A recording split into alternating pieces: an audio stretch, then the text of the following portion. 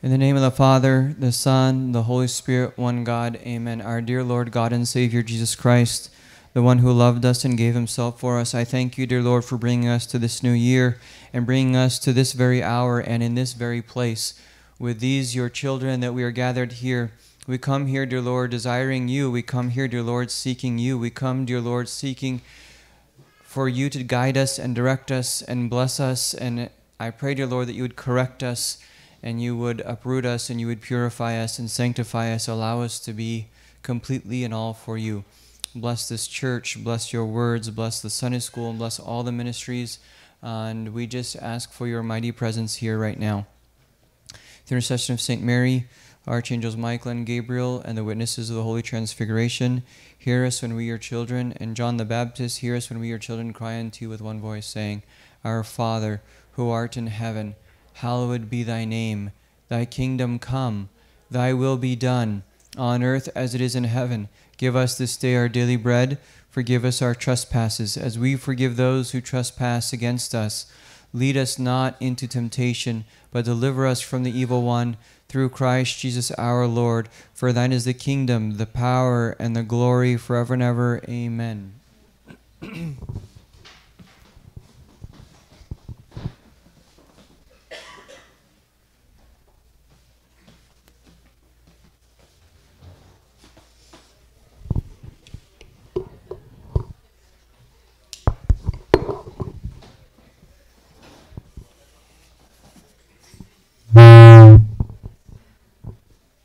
Was that me?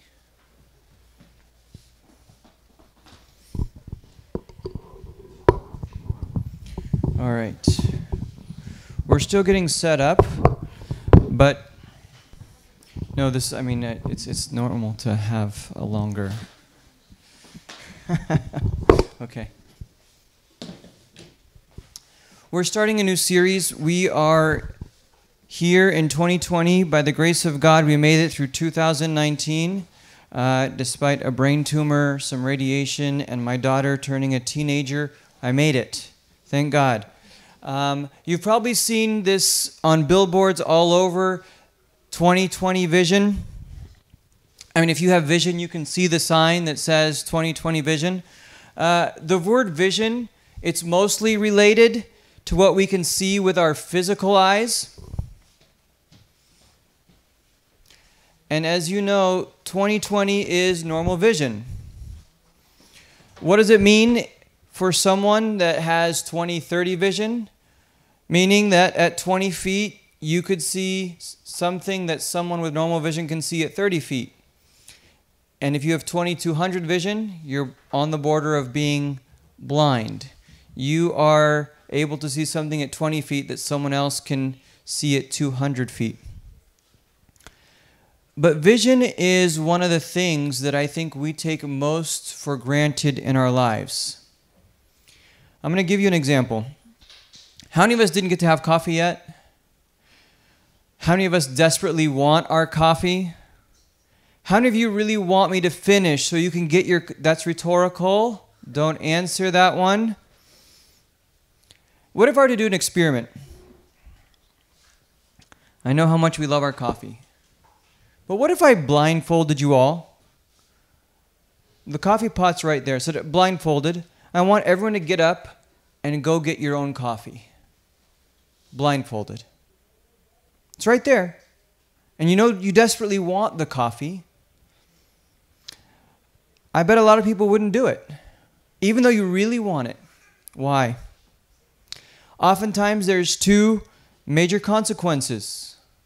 One of them, if we were to do this experiment, many of you would find yourself quickly on the first floor where the coffee is on the second floor. You would not get there walking down the stairs, probably tripping and falling on your head. Many of you might get a severe burn because you're trying to feel for the coffee pot, or you're trying to fill it and you're going to overfill it, or you're going to miss the cup and you're going to burn yourself. One of the consequences of not being able to see is severe injury. But something almost as bad. One of the worst mistakes of going there and putting your cup there is to only fill it halfway. because you don't know when it's full. You're missing out on the full potential of a full cup of this liquidated, caffeinated, modern version of manna that comes from heaven here on Sundays for you to be able to stay awake during our meeting. There's two major consequences of not having vision. There's disastrous injury oftentimes, and oftentimes missing out on something amazing. And actually God tells us this. It's in the Old Testament in Proverbs. He says, where there is no vision, the people perish. And what he's talking about was prophetic vision.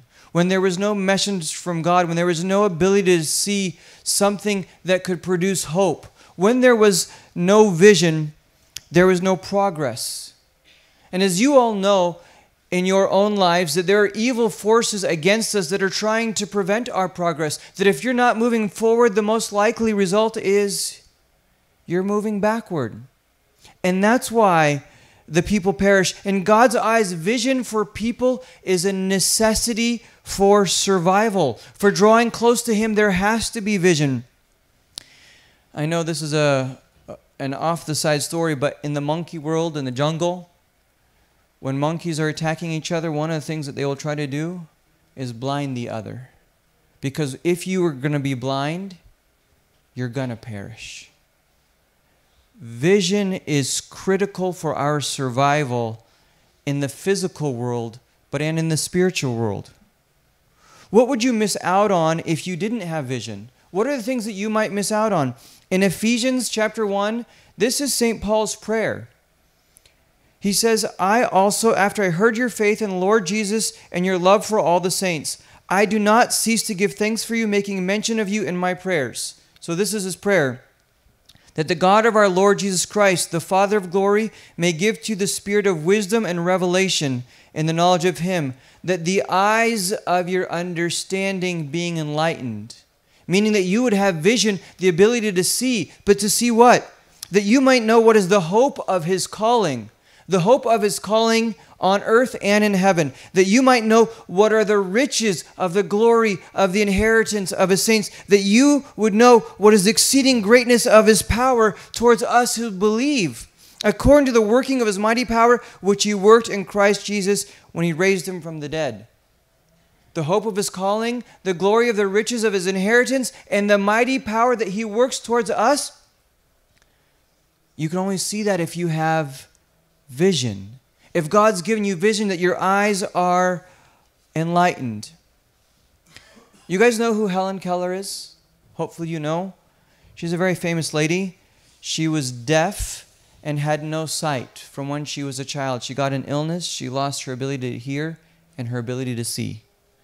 I could imagine few things worse than what she had.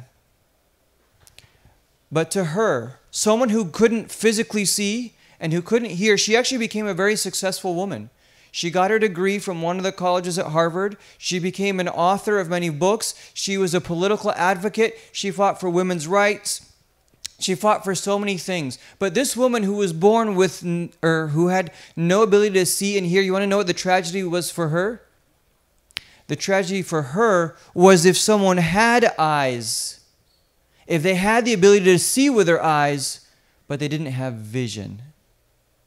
Vision for something more for their life. There's so many people that go through this life without a vision for something greater. This series that we're starting, Vision 2020, is hopefully to let us understand the vision of what we're trying to do at HTC this year and hopefully beyond. I pray that this vision is a tremendous, life-changing vision. From this point on, HTC will go down a path, a glorious path, that involves every individual here, but also individuals out there. That it will involve individuals, but also us as a community. That it will involve your individual families, but us as one family. I pray that God gives us the vision here at HTC 2020, something that will change our trajectory from now until eternity. We're actually desperate for a vision.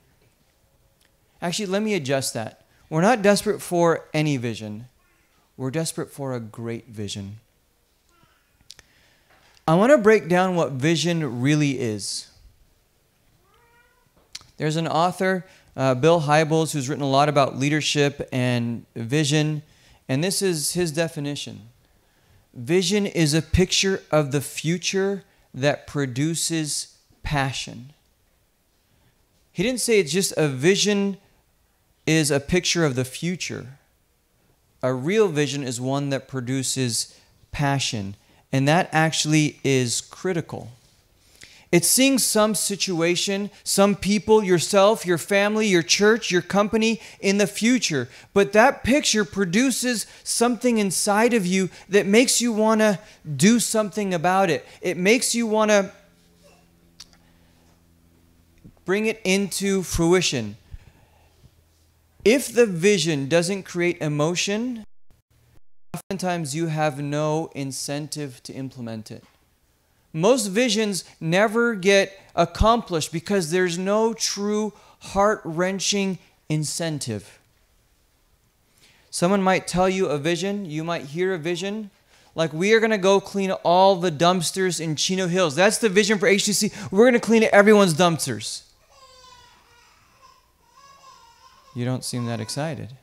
You might say, Mark, that's your vision. Fine, that's yours, but it's not mine. I'm not going to jump in on that vision. A great vision is one where you're excited, where you can't sleep at night. You can't wait. You want to get there, that you want it more than anything. Usually it will address and fix a horrible problem, whether it be in your own life, at your workplace, or somewhere in the world. Hopefully it'll create something more beautiful than what is already there. Hopefully it'll change you or someone else for the glory of God. A true vision should be life-changing. So many of the great changes that this world has ever seen have come to fruition because someone had a vision that produced passion. One of those, which it would be a shame to not mention, that we're celebrating tomorrow. It's the Martin Luther King holiday tomorrow because of someone who was born in oppression. He lived a very difficult life as a kid. He suffered many things. But God put a vision on his heart. He gave the vision to him because he knew that he would be obedient.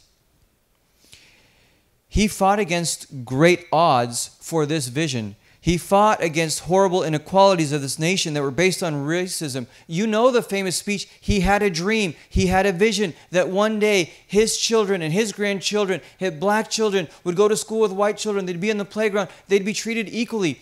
They would even have the opportunity to exercise their rights and privileges of being a U.S. citizen. Because of that vision, he fought for it with his life, and it cost him his life. But it dramatically changed the United States of America, the greatest country on the planet. That man's vision and pursuing the vision led to change for generations. We are grateful for a man who received the vision but was obedient to the one who gave him the vision. There's lots of visions. You want to know the best vision out there? It's the one that comes from God. It's a God-given vision. We often have our own selfish visions of our dream house, of, having a certain position at work. They're oftentimes very materialistic, and they're oftentimes selfish. They're more desires, but they're not the same as a God-given vision. God's visions are always better. This is what he says. For my thoughts are not your thoughts, nor are your ways my ways, says the Lord. As the heavens are higher than the earth, so are my ways higher than your ways, and my thoughts than your thoughts. So if you're going to go after a vision, there's your vision, and there's God's vision. God who sees way beyond us. He sees the reality, and he has the ability to affect the vision. What was the greatest vision God ever had? It was you in heaven. You see, the vision started with creating us in His image, even though He knew that we would lose that image. He knew that we would become subject to sin. He knew that we would lose knowledge of Him and that we would have no chance in heaven. But His vision went beyond. It was an amazing vision. It wasn't stopped at creating us and perishing, but included a strategic plan. God's vision oftentimes will include a strategic plan. And it satisfied a tremendous problem. When we studied the incarnation last series, it was the divine dilemma. God created us, this all-loving, merciful God. We're His creation, but He couldn't stand to watch us perish. So, He made sure to see the vision through. He provided a perfect Savior through His incarnate Son, who taught us and showed us who God was. He created a path for us to the kingdom. Now, to implement the vision, to implement it, He sent His Son. Jesus Christ accepted to die on the cross, extremely critical parts of the vision. But while He was here, He says, I need a team. I need a team. I'm going to get 12 guys. I'm going to get 12 guys. There's going to be some ladies. They're going to help. And then what I'm going to do is I'm going to send you guys out to the ends of the earth. You guys are going to change my people. You guys are going to bring them back to me. You're the ones that are going to get to show them who I really am. You're the ones that are going to show them the path from the slavery to sin to the freedom in heaven. God's vision didn't stop at creation. It kept on through salvation. It was an amazing vision, and He had a plan. He had a team. And it's pretty amazing. They say about 7 to 8 billion people in the last 20 centuries have believed in Christ. Could you imagine? 7 to 8 billion people? I'd say that's quite a vision. God could see it. Those 12 apostles may not have been able to see it like He did, but His vision is always better. He envisioned the church to make the vision happen. So I'm going to ask you, if the best vision is a godly vision, how do we receive the vision from God? I have to ask you, when was the last time you were seeking one? When was the last time you were looking for a vision from God, for something in your life? Let me show you what God says. God says this in Jeremiah. I know the thoughts that I think towards you, says the Lord, thoughts of peace and not of evil, to give you a what? A future and a hope. To me, that's a vision. God says, I know my vision for you. You're going to call upon me, you're going to go and pray to me, and I will listen to you, and you will seek me and find me when you search for me with all your heart. When you are seeking me and my vision with your heart, you're going to receive one. This is the kind of thing where you see the problems in your life, around you at work, in the world. Who has a vision to want to do something about it? When was the last time you said, God, use me? Give me the vision to change the things that I cannot stand to see anymore. God created you specifically, uniquely, individually, different than every single one in this room and on the planet, because He has the vision for you already. He knows what He wants you to accomplish. But the question is, do you want it? Will you take it? Who's going to take the vision He has for you? Do you have a vision for the homeless people? For the persecuted Christians, for the millions of refugees that are suffering, for those who are starving, who don't have clean water, for the sex trafficked, for those who don't have access to medical. I can go on and on and on. God has so much vision. For every single person, there is a vision, and probably more than one. How many of you want a vision for your family?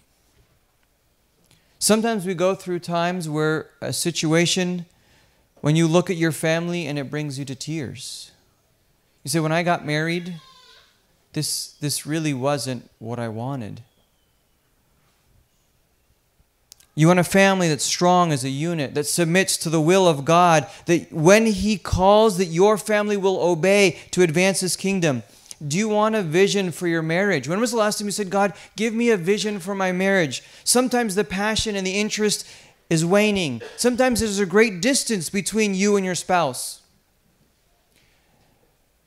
Maybe the vision He wants to give you isn't only for your family. Maybe His vision is because you've been through a difficulty in your family that He wants you to help the other families.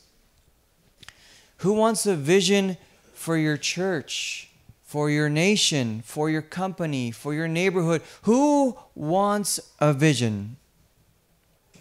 God gives a vision to those who seek Him and to those who are praying for them and who are willing to obey them. Imagine if St. Mark was not willing to be obedient to the vision to go to North Africa and bring the word to them. Where would we be? Imagine if St. Thomas didn't go to India. Imagine if St. Athanasius, when he was a kid and he was trying to enact being the Pope and baptizing the others, if you know his story, what if he didn't have the vision when they told him the whole church is against you, the whole world is against you? He said, God told me, and I'm going to be against the world, and I'm going to win. What if they didn't obey the vision? Where would we be?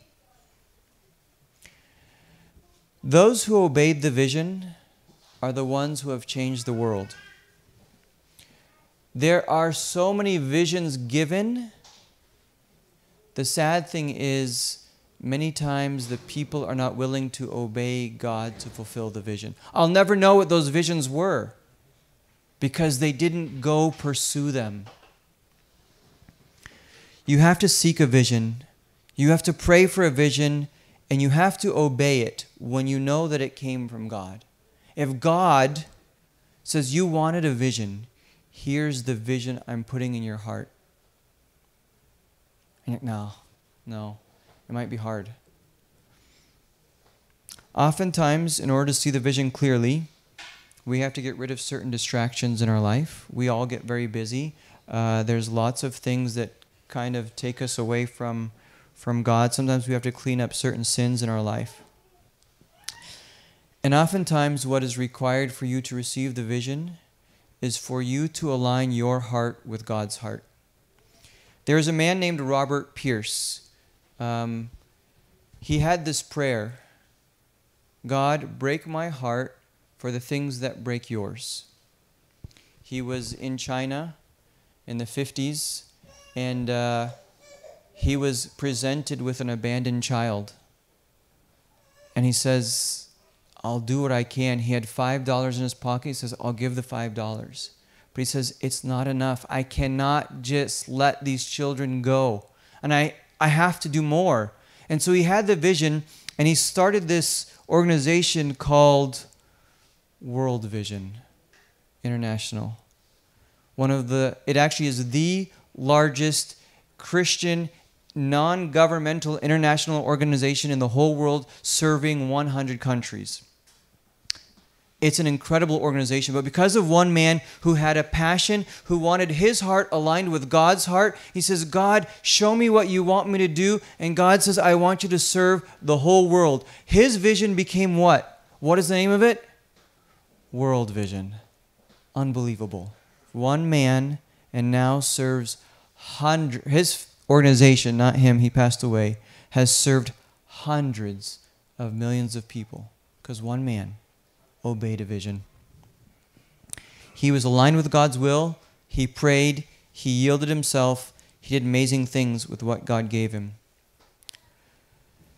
You have to seek the vision, pray for the vision, yield to the vision, but something that is critical is you have to own the vision. You can't just say, wow, that's a cool vision. I think it's great. Somebody will do it.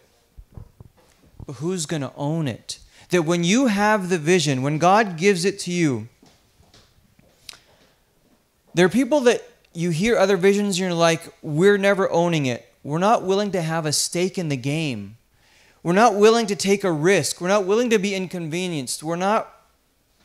Many of us may not get to accomplish something of great significance because we won't take responsibility for the vision. Commit your prayers, your time, your energy, your resources. It's when God puts it on your heart, He's going to want you to be all in. You know what all in means? It's this mentality of, I'm going to go down with the ship.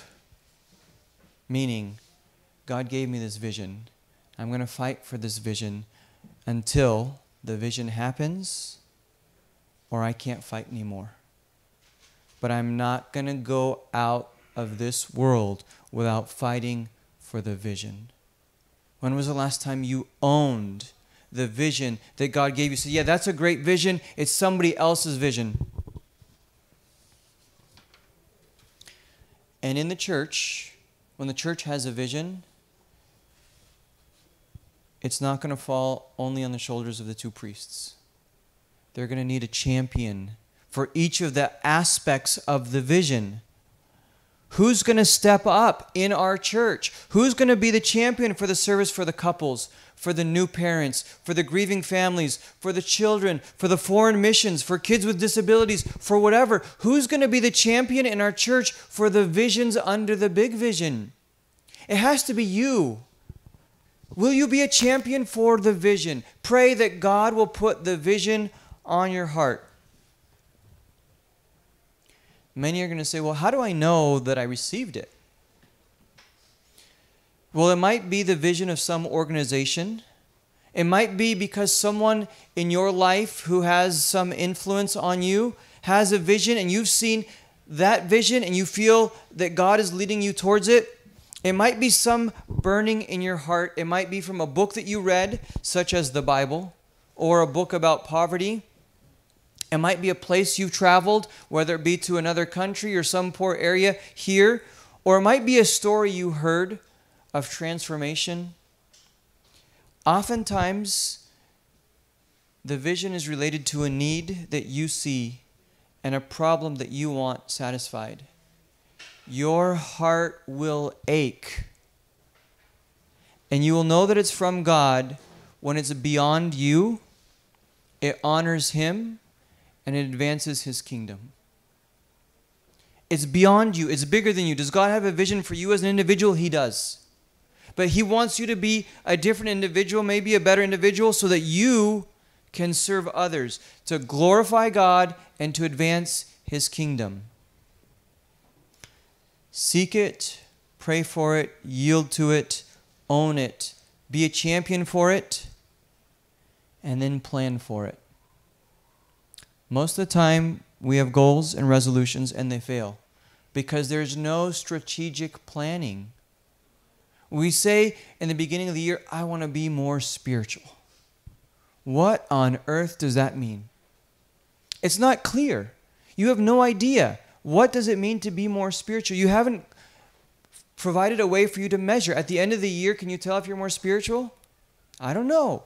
Is it a clearly stated specific goal that can be measured over a specific time period? There's accountability where someone can, either for you, there's parts in the vision where it's like, okay, we're making progress towards the vision, and maybe you need a mentor.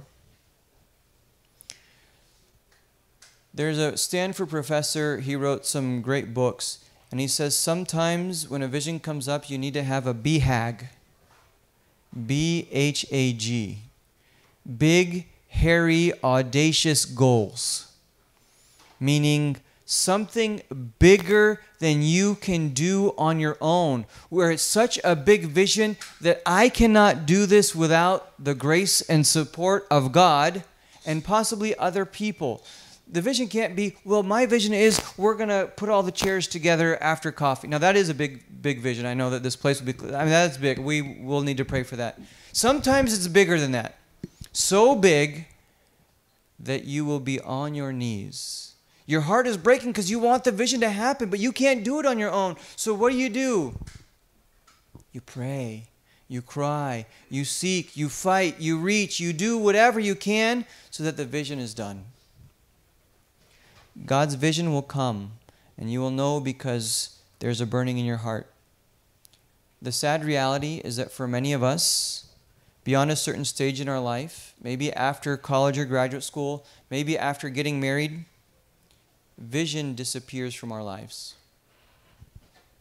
In so many areas of our lives, we lack a vision. But one of the best visions I've ever seen in the Bible was the one where Ezekiel is led to a valley. He sees a valley of dried, dead bones. Most of us see the valley of dry, dead bones. And he says, "O Son of Man, can these have life?" And what happens? They became alive. They were strengthened. The bones were put together. Flesh was wrapped around the bones. They were given the Spirit of God. They became an army for God. Many of us see dead bones and we walk away. But God wants you to see that with His eyes, with His vision, with His clarity, you can see the dead bones become alive. Where in your life is there a need for a vision? Is it your own spiritual life where all you see are dead bones? Is it in your marriage that has kind of lost its luster? Is it for the needy people all around the world? Is it bigger than you? It's not too big for God. I'm praying that in this year, God will give us an amazing vision for this church, for every individual, for every family, and for the world at large. Pray this week. Open your hearts. Be aligned with His will. Pray for a vision. May God be glorified in our lives now and forever. Amen. Let's stand up and pray. In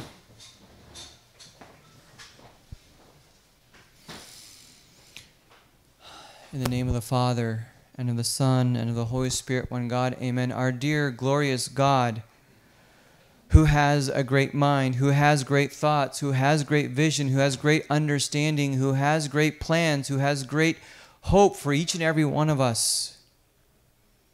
I thank you that we can come to you and we can say, "Dear God, there's so much dryness in my life, and I want it to be different. I want a change." And I pray, dear Lord, for everyone standing here before you, that you would lay a heavy burden on our hearts, not just for us. We want to please you. What is it in this world that you want this small group to do for your glory and for your kingdom? I pray that you send a mighty and a clear vision that will go near and far, that lives will be transformed. I pray, dear Lord, that you grant us your Spirit to open our eyes, give us vision, give us understanding. Help us, O Lord, to fall on our knees, to humble ourselves, to submit ourselves, to think beyond ourselves, to lay down our lives for you, just as you had the vision to do for us. I know we may not be able to see the end of the vision. I pray, dear Lord, you help us to see the beginning of it. I pray for your mercy. I pray for your forgiveness. I pray for clean hearts. Create in us clean hearts, hearts with passion, hearts with vision, hearts with love. I thank you for your great mercy and this church where we receive your vision and your blessing. Hear us when we, your children, united as one heart with one voice, lift up our hands, cry unto you through intercession of Saint Mary and all your saints. Our Father, who art in heaven, hallowed be thy name. Thy kingdom come, thy will be done, on earth as it is in heaven. Give us this day our daily bread, and forgive us our trespasses, as we forgive those who trespass against us. Lead us not into temptation, but deliver us from the evil one, through Christ Jesus our Lord. For thine is the kingdom, and the power, and the glory, forever and ever. Amen.